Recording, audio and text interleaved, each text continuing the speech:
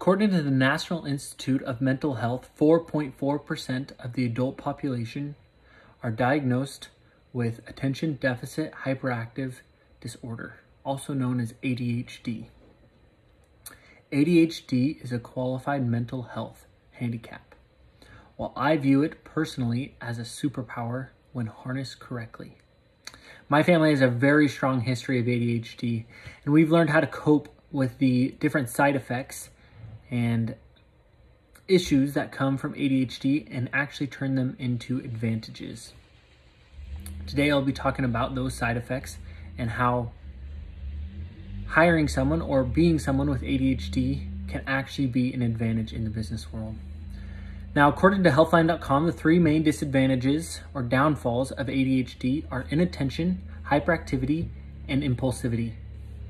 While much of the world will view this as a handicap, I view it as a major benefit and asset to you and your company. Inattention is something that is very hard to overcome. And most people with ADHD are not good at bookkeeping, are not organized, are not put together. For this, the best way to overcome this problem is just to hire the right people to fill that position, because it will free up your time to grow the business.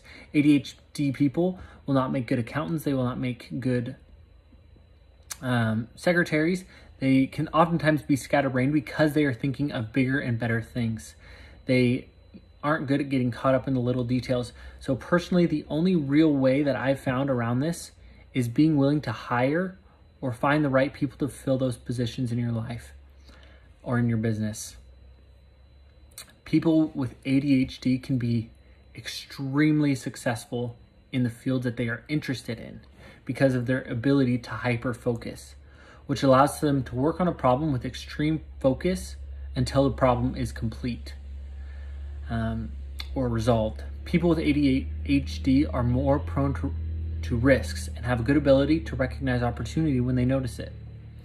Because you get so enthralled with a field, you become a master. And someone with ADHD has the ability to spend hours and hours studying and working on things that they are interested in. Impulsivity can oftentimes be viewed as a bad thing because you fire first and then you aim. In the world of business, you sometimes need to act fast, and people will miss opportunities because they're too busy thinking about it. A good business person knows how to act and respond to that action. People will rationalize things too much and not just act. Oftentimes, people are too scared to dive into things and to get their hands dirty because they are worried about the risk. People with ADHD are willing to take those risks because they know that it's something they're interested in, they can become very, very successful and knowledgeable in that field. ADHD gives you the access to an unlimited amount of energy, which propels you to do more work in a day. When I am personally interested in a business or an idea, I will spend hours researching it, and sometimes I'll even reach 3 a.m. without even noticing the time. This drive and motivation makes a very knowledgeable person in their respective industries. I found that I'm a well-rounded person, and I can talk about many different ideas and businesses because I've spent a lot of time researching different ideas and different businesses, and I'm not afraid to ask questions when I don't know. Time is something that everybody has the same amount of. If you can learn how to maximize it, you will have a head start on the majority of people. Finally, ADHD should not be viewed as a negative. It should be viewed as unlimited potential. The key is learning how to harness that power and unlocking your full potential in the business world.